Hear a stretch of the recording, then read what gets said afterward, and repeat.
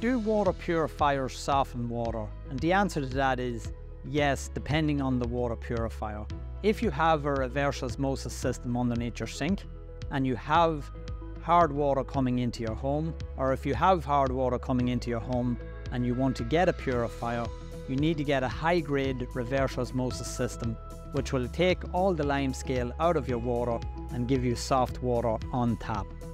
However, if you are looking at a system like this, which is just a water filter, this does not have the ability to soften water. You need to look at a high-grade reverse osmosis system.